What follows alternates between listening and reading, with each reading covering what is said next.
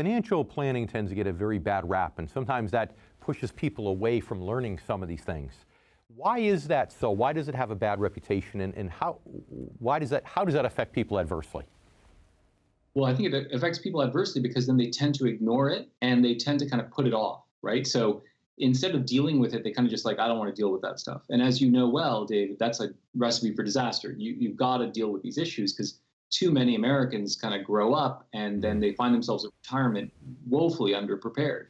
So the real bad cost of being put off by financial planning is you got to do it, and everyone has to do it. And you can do it in different ways, but you've got to think ahead. And if you don't think ahead, then you're going to have a problem. You can do that with an advisor or elsewhere, but however you do it, you've got to do it. And the part in the book is to say the way to make sure you do it is to make sure that those ideas don't intimidate you.